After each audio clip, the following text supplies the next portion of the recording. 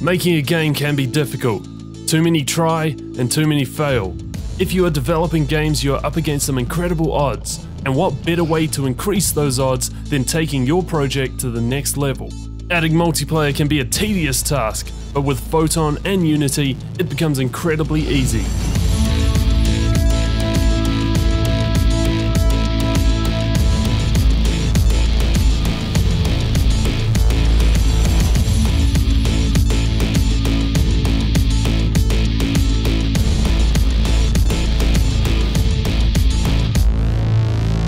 Hey guys, we should make like epic intros every video. The first thing to do is import our assets, and for this I had made some sprites outside of the stream. I used mainly Hexels 2 and Photoshop, importing each of them and changing the parameters accordingly. Point filtering for all pixelated sprites, which they all are. Anything that is going to be tileable needs their mesh type to be full rect. The pixels per unit are set to 32, but this is just in my case. Maybe your games are 16x16 or 64x64 or any number. Essentially, this is saying that within 1 Unity meter, how many pixels should be shown. The majority of my assets are 32 by 32 pixels, so I set them accordingly. All animations or sprite sheets need to have their sprite mode set to multiple. Then you can simply slice them in the sprite editor. Then we are going to create our sorting layers for the ground assets. Assets showing above one another is going to be a higher sorting number, so set them accordingly first. For example, my scene has 4 layers in it. There are grass stems, grass, dirt, and sand, and in that order from top to bottom. Grass stems are set to 0, grass to -1, dirt to -2, and I think you get the idea, sand to -3. We could even go as far to create a water level or even a deep water level, but that is for another day. Now the reason we are tiling these sprites on top of one another is because later on we are going to have blending using masks, which means we will eventually get terrain generation later on and then use the seed so that everybody is able to create their own maps and everybody can connect to the same seed. Again, it gets relatively in depth, so that may be an entire video on its own.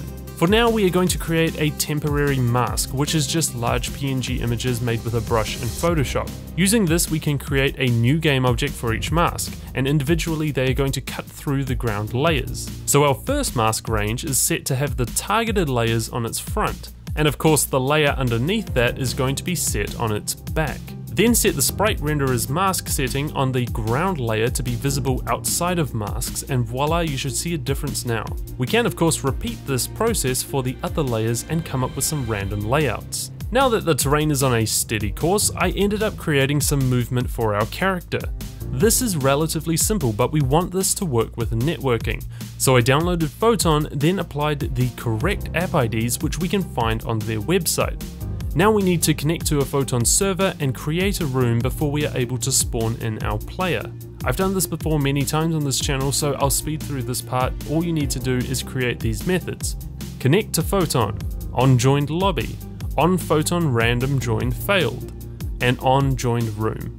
Connect to Photon is just so you can call it from the start method, and it calls photonnetwork.connect using settings. Within those brackets you can then give it a version name so that other players are only connected to the same server if their versions are the same. If you connect to the server, it should automatically put you into the lobby. If not, you can go into the Photon resources and change that to auto join lobby. If this is successful, Photon will call on joined lobby, and upon joining the lobby you call to join a random room. If someone has already created a room, then you automatically join that. Otherwise, it will return on Photon random join failed. This means that there are either no rooms created or all the available rooms are full. So we can then create our own room, and if we are then successful, Photon calls on joined room. And voila, we are now connected to a room. From here you can change your UI or spawn a welcome screen, but that's for you to decide. Now that we have a connection, we have terrain, we also need to create our player. This one was relatively simple, but what I'm going to talk you through is how to make the player move. We only need 2 scripts on our character. One is called playerinput and the other is called movement. They're not very creative names, but they get the job done. In our playerinput script, we have a simple click to move function. Within the update function, create an if statement to determine if the mouse button is clicked. Then create a method to call upon a successful click. I called this send movement. Later down the line, we need to send a lot more than just movement, so I'm leaving this a bit broad. Within the sendMovement method, we require the position that the player has clicked.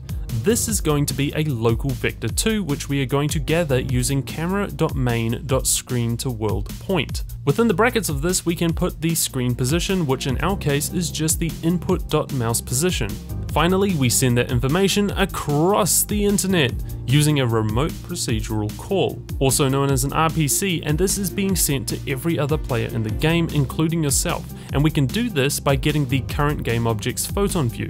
Now, if you are like me and you are too lazy to get the Photon view, you can change from monobehavior to photon.monobehavior. Now you can automatically use the Photon view on the game object by typing in Photon view. Follow that by .rpc, and in the brackets we are going to put the method name as a string. Then the Photon targets.all via server, which is basically saying that we send this message to everybody, including ourselves, via a server. And finally, any other parameters we would like to send. In this case, we want to send the click position, so we'll just add that in. Now, to receive the movement, we created a second script that will be available to everybody. Player input is only available to their respective owners. In the movement script, we create a method with pun rpc in square brackets above it. For this, I called the method receiveMovement. This has a local parameter pos, which we stated and sent in our previous script. We then create a vector2 variable at the top of the script to hold the next position of the player. And in receiveMovement, we turn that position into the last click position sent across the network. Within the update function, I've created a distance check between our player's position and the target position to determine how far we are from that position. If we are not close enough to that position, we can use vector2.moveTowards to have our character move towards the new position. However, this doesn't account for any pathfinding, which is why I'm not going to go any further with that. The final game will definitely need pathfinding, and this is just a simple way to show movement. I also added some extra details for flipping the character to face the click direction by flipping the image, and also some animation control, which will all be talked about more in depth later on. Finally, if we go back into our manager script, we can use photonnetwork.instantiate to then instantiate our player. Remember, your player's game object must be in a resources folder within your project somewhere, and in order to have it spawn across the network, it must have a Photon view.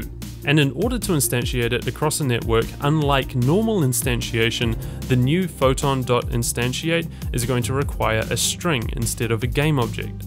Once you do that, you can hit play and watch your character move around wherever you click. Now remember, my C# is not as refined as other people. This is just incredibly basic stuff, and hopefully I'm going to keep it that way throughout the entire series. If you do want to take a look at any of the scripts, they should all be available in a paste bin. Link should be in the description for that. I will be continuing the game dev live streams shortly after this video releases, so keep that notification bell on. Thanks for watching, guys. If you have an idea you want to see made into this game, I'm relatively active in the live stream chats, so that's a good place for that. Anyway, good luck and have fun.